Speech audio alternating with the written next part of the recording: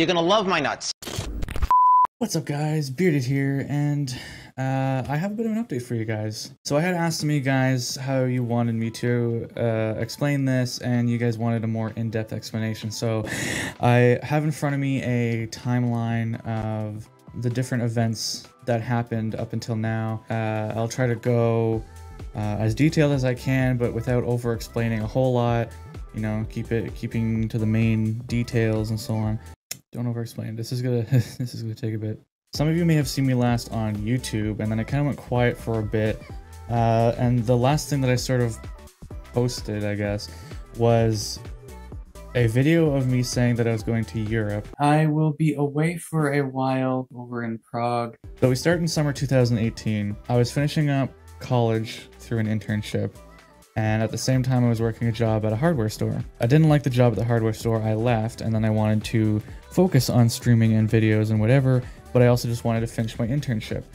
And so I finished up the internship, graduated college, but just as I was finishing it up, I actually met someone online, and things got pretty serious, and then it was like, hey, I have some spare money, I'm gonna come visit you. After the internship in the fall of 2018, I successfully graduated college. They just wanted me to redo something, I can't quite remember. And I decided that come February, I was gonna go visit that person. So February came around, I went over there and we met, we had a great time. I was only planning on staying for 2 months.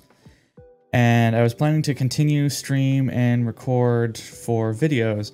I did a little tiny bit of recording, which I think I ended up deleting the footage, but no videos or streams were necessarily done at the time. So yeah, it was the end of winter 2019. Like I said, I was planning for 2 months. Next thing I knew, she was asking me to look for jobs just for fun.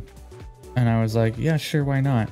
Then I ended up actually getting an interview. I went there, they loved me, and it seemed like a dream job, and I thought, this sounds great, and you know, we can live off of this. Sadly, I didn't know the currency that well, so I didn't fully understand the amount, I guess, even though it sounded like a lot. And yeah, in the end, I ended up getting the job, and I was like, well, that changes everything. I have a job. So in the end, it was suddenly decided that I was staying. And at the time we were staying with her parents. So yeah, I decided to try it out, see how it goes. I thought, you know, I went to college for this exact sort of job. It was a video game company, mostly mobile, and they were kind of like doing contract work for a company that was based in Korea, but it seemed like they were acting as if the company from Korea owned this place. But anyways, so they were like, okay, you're gonna work for us on probation, and then after that you can decide if you want to stay, and you can, you know, stay for good, whatever, and you'll get some benefits. And the benefits sounded amazing too.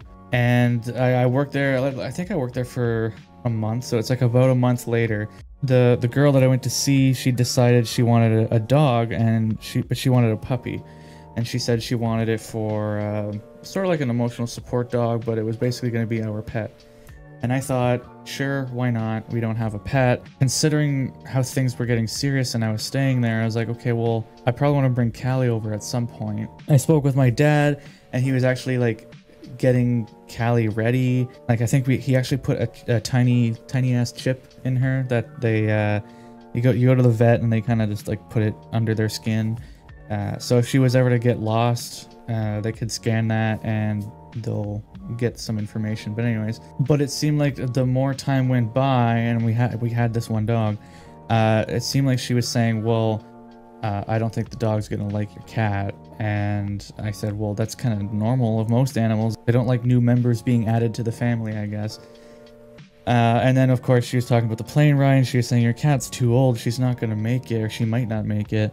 But I was thinking, like, Callie's fine, at least from what I know. But at the time, I wasn't really thinking as well that Callie does have this thing where when she gets too excited or something major has changed, she kind of goes through this period where she has trouble going to the bathroom, but then she gets fine after that. But anyway, so it was kind of like, I felt weird how we were going for a dog, but I wasn't allowed to have my own cat over there. Summer 2019 came around. My 3-month probation was about over. I was thinking, great, you know, I'm actually gonna like have a full-time job here and out of probation, full benefits and whatever.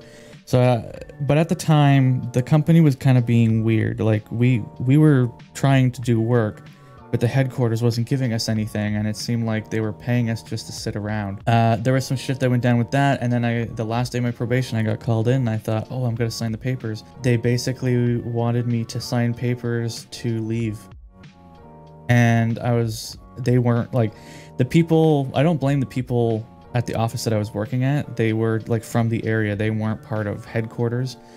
But they were upset. They didn't want to let me go. They liked the job that I was doing there. They wanted to keep me, and they felt absolutely horrible because they essentially promised me a job. But I went, no, it's fine. I'll just sign the papers and leave. So I didn't know what was going on though. Like, I knew it was just something that had to happen. But anyways, I lost the job. They let me go essentially, and then I think I forgot to sign a paper or something, so I had to go back like a week later. Within that week, they shut down the company. So there's that, I guess. And even though I think it was just before that I had lost the job, she wanted to get another dog, but she kept getting emotional looking at pictures over this dog, and she wanted to rescue it. It was like a year or year and a half old or something. I think it had an abusive previous owner, because that dog was weird. Like, it would lash out, but it would lash out in fear, apparently. Yeah, it was an uncontrollable dog, and he was always getting into, like,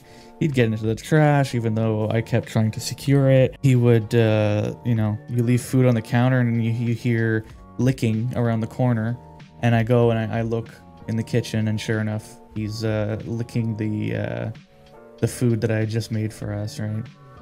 And we were obviously feeding him, but it just seemed like any chance he got, he would try and go for that food or the trash. And anytime he saw another dog, he would bark like crazy. But anyways, at that point, we were basically running out of money. And I just kept putting transactions, mainly grocery stuff, on... I was putting it on a credit card, and that credit card eventually maxed out, and I was like, well, fuck, this is bad. My dad was already sort of talking with me on the phone, and he was saying, you know, maybe you should come back and you can continue a relationship long distance and whatever.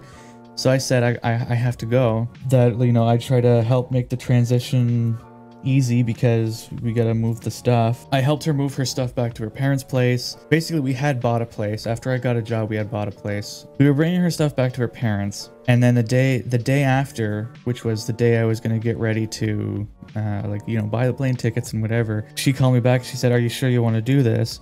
And I said, well, I have to. I mean, I said, I know you don't like it, but like, we can continue the long distance relationship. But she wouldn't take that, and she wouldn't take that as an option. And I said, well, I'm sorry, I gotta go. And then she calls me back again. I can't go because of all the stuff that we've done and whatever. And I caved in and I said, okay, fine. So I went back to her parents' place, grabbed her stuff. We brought it back to the apartment. And then after that, I think I spent like two or 3 weeks trying to find another job.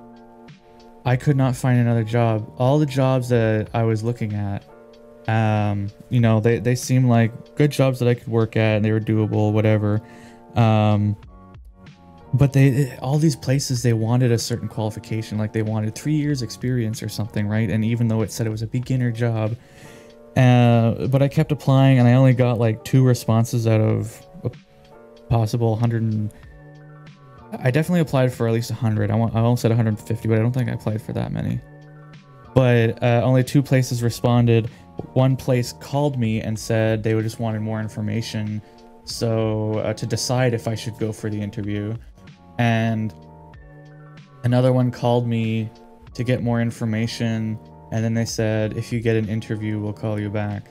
They never called back. I never got a job. And then she tried to get a job. It was like small retail jobs. One was at a pet store, and then she worked at a different pet store. Then she worked at like essentially a GameStop store for a while. You know, it wasn't the greatest jobs, but it was doable. And but we weren't able to keep up with the bills, and it was a lot of it went towards the dogs. You know, something would happen. Oh, we got to take them to the vet. Oh, they need this shot. Oh, food. Basically, all our money was spent. I was between between a rock and a hard place, because I was like, we got all these bills we got to pay. I still have my student loans I got to pay for the government of Canada. It was just, you know, I didn't know what to do. It was making me go insane. The other thing, after the first time that I tried to leave, her family turned on me so hard. Like, I mean, it was kind of understandable because of their family, but it's like her brother threatened to, he didn't say this directly to me, he said it to her, and then she told me, but supposedly her brother wanted to punch my face in the next time he saw me, and because, you know, they would just randomly show up at the apartment, I was like, well, you know, they could just randomly show up at any time. So anytime they showed up, I was in the next room. If they wanted a drink or food, or they want to ask me a question, I'd come in, but I wouldn't stay for more than 10 minutes. So basically we got into the fall of 2019. I think what it was is my dad called me and he said that it's not healthy. I need to come home. And I agreed with him, and I wanted to. And it was almost like I couldn't fully let go and just leave. But I basically just needed to come to the conclusion that I'm not supposed to be there and just leave, because the way things were, like I was making my life miserable essentially. As well, over time I tried to stream a little bit here and there, but it was as if I was starting all over again as a brand new streamer, and it was a bit rough. And because of the heat over there, and no air conditioning, my PC was overheating a lot, so there was that. Sometimes she would keep coming home with certain games or like pop figures or something. There was one point I said to her, you can't keep spending our money like this, because we actually had a joint bank account. She said that she was the one working and that it was her money, not mine. And so after that, I just went, okay, well, I guess I actually really am going home then. I spoke with my dad, and we had these plane tickets that were, it was kind of like in-store credit for plane tickets.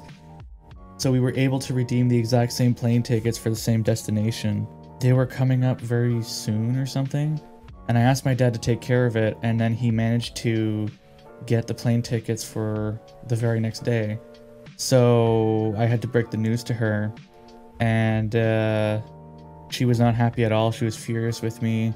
So basically, come November 2019, I returned home. I left there, and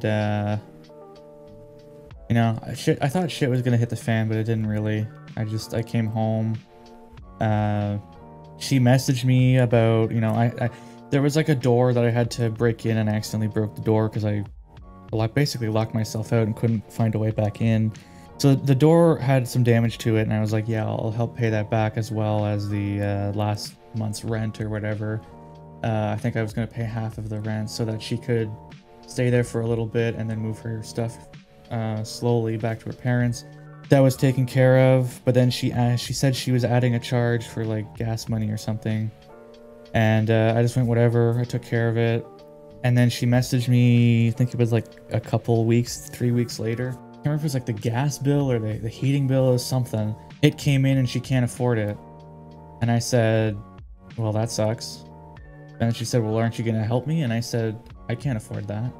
I said, my dad's not paying anymore, because my dad was actually the one that fronted the money to pay off what was owed already.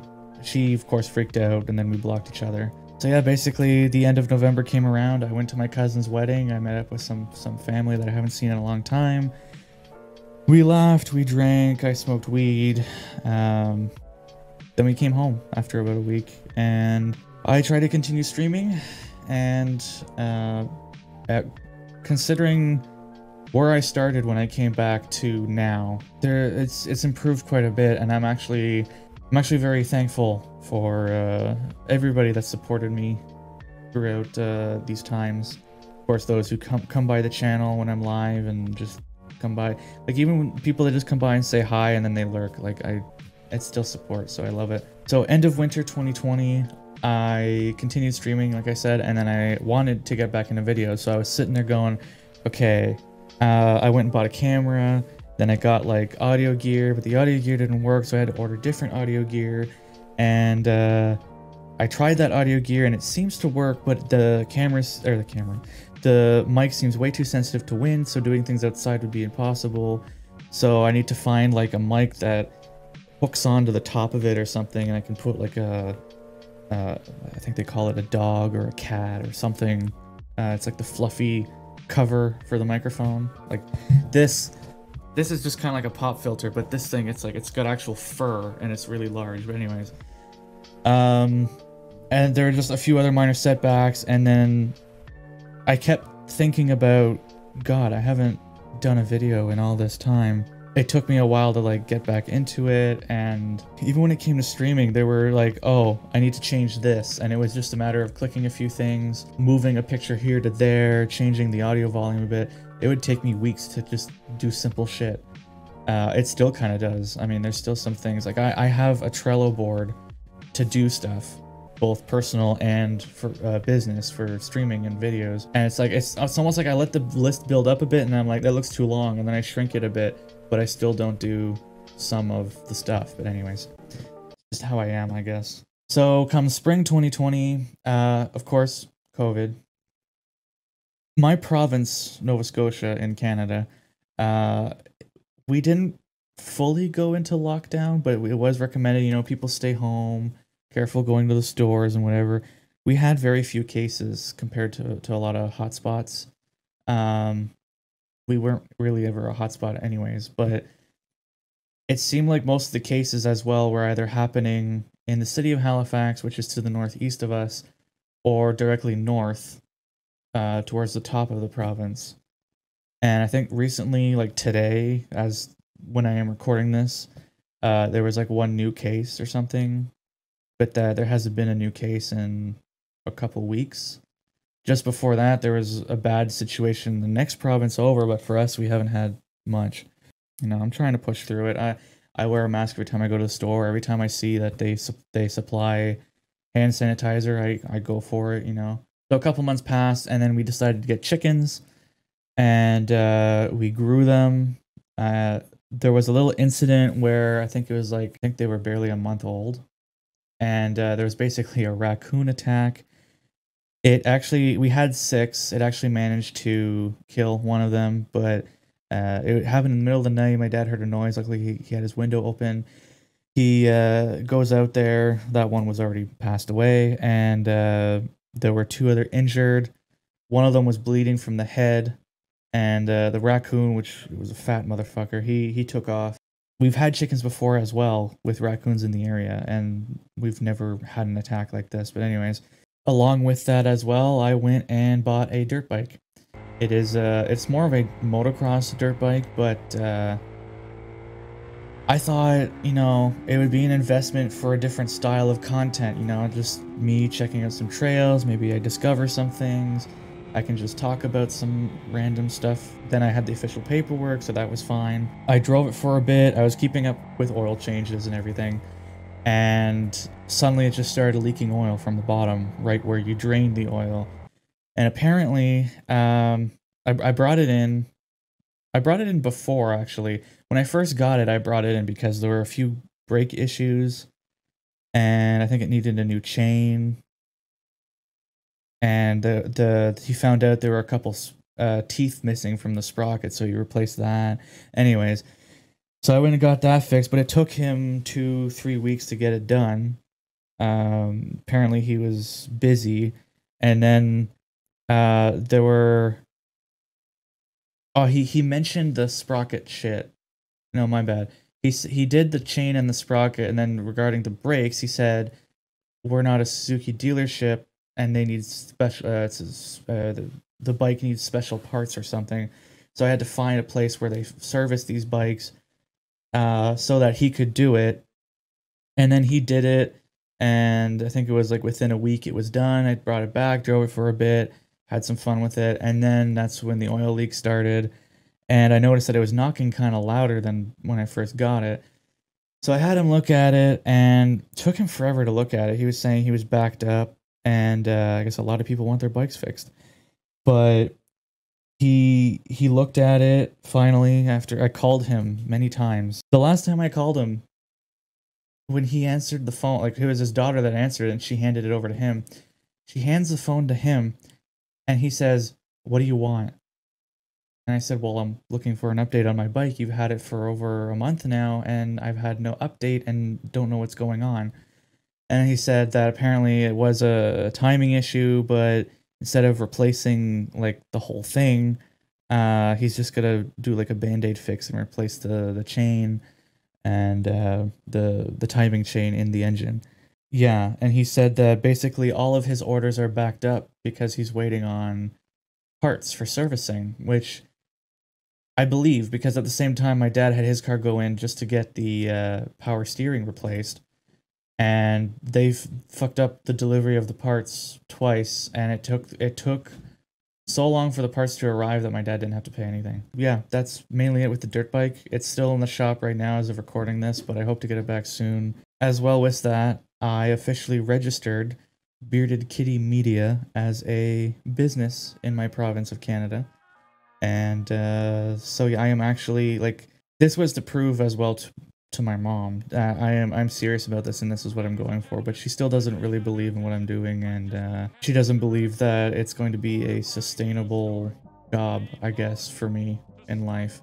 So between spring and summer, I kind of started to get back into videos, but it was mostly clips from some like random shit that happened during streams, and they were doing okay, but I just, you know, I was still kind of healing from coming back from Europe, and you know, still trying to figure out shit because I'm like, well, I haven't done all this stuff and I gotta do it all, but I want to do this new stuff, and then it's like I just don't do anything and I just keep putting it off. And so anyways, the videos kind of trailed off. I kept streaming into the summer, started debating a part-time QA job, and I looked a little bit around, didn't really apply much. I think I applied to like one place and I never got a response. Then I started having back problems. I blame this chair. It's not the most comfortable chair. I mean, it works, but when you sit in here for hours at a time, you start to like feel, you know, your tailbone starts to feel a little sore, and it would hurt when I'm not in the chair. Basically, I'd go to bed and I'm like, oh, my back's kind of sore, but I would get comfortable, but readjusting in bed was hurting, and just getting up, bending over, it was hurting, and at some points my back would lock up. So I didn't know what it was though at first. So my dad and I went, well, my mattress is 20 some years old because I've had it since I was a kid. It's not like it was dirty or anything either. It was still in good shape. It's just I could kind of start to feel the springs pushing awkwardly in certain spots. I could tell it was time for a new one. But anyways, we went mattress shopping, we got a new mattress, and then it seemed to fix. And I was like, great. And then it kind of came back like a month later, the back pain. And so I eventually went to the physiotherapist, and he said that essentially the very last disc in my spine, because of the way I'm sitting, it is squeezing in the front and pushing out towards the back. He said the main fix was to just take regular breaks when I do stream or record, and he gave me physiotherapy exercises, but they were really just core exercises. So he was like, just, you know, once you start to feel better, just try to go to the gym and just keep doing the core exercises. And then towards the end of summer, my grandmother actually got sick. It was kind of a scare at first because she actually had to go to the hospital. Like, there was something about her foot, blood pooled in her foot or something, and it wasn't circulating back up. And so they did some sort of surgery, and they were going to put a tube in there, but then they found there was a blockage.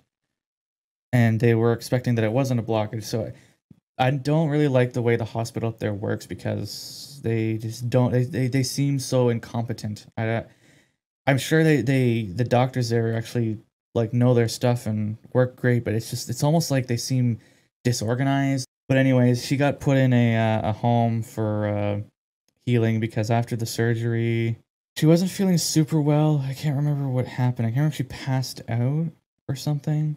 But she doesn't have dementia, but her memory's not all there.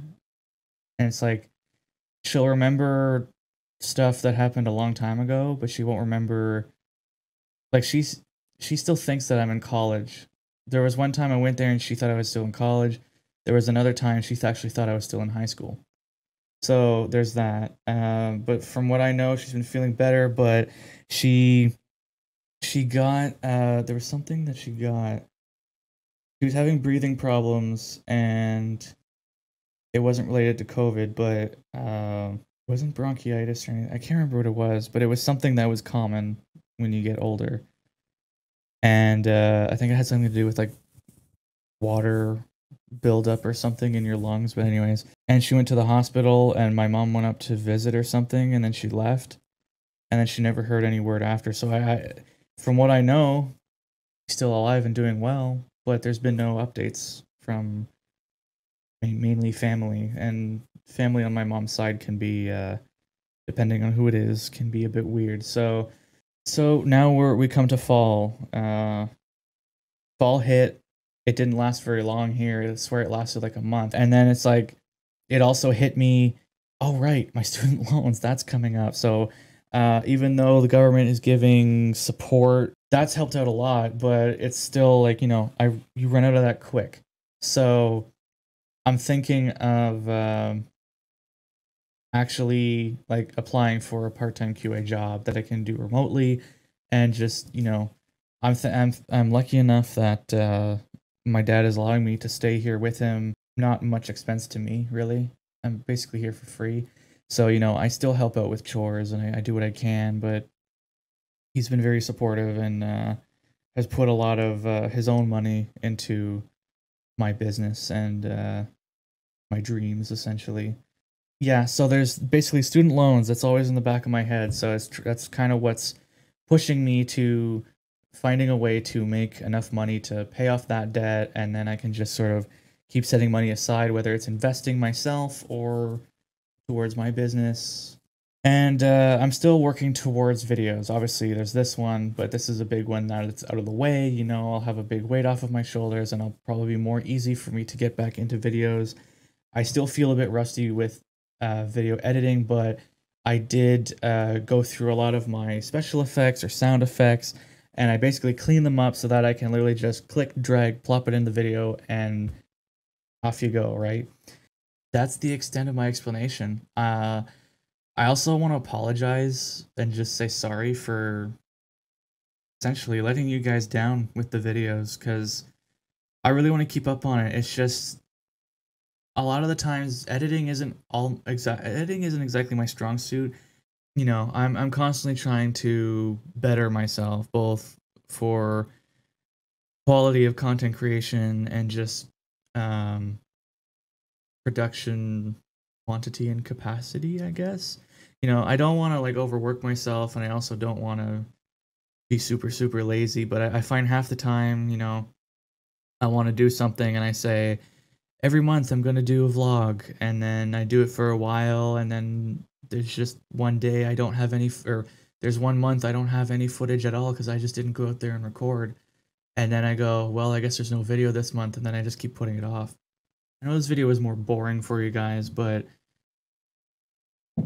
it is mostly an explanation video. I hope you guys do understand.